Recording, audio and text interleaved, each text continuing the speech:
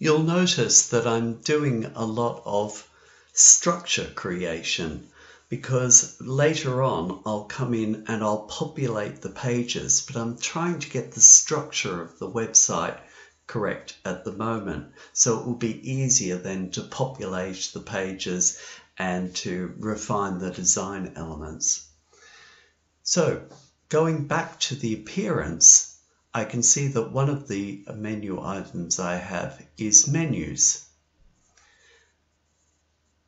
And if I look at the front page, you'll see what I mean. At the moment, I just have this menu up here. So it's this that I'm going to change.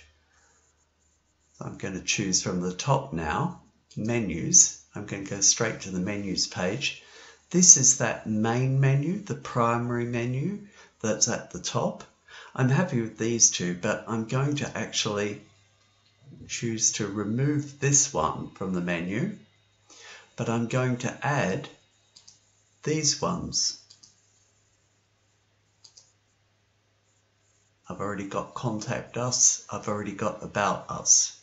So I'm just going to click that. And you can see that they're all now saved to the menu. And the last thing I do is I press Save Menu.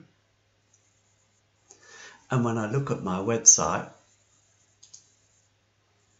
I can see that now I've got all of the menu here. If I click on one, it takes me to the Going Out page, Style Tips, Events, and then back to the home page.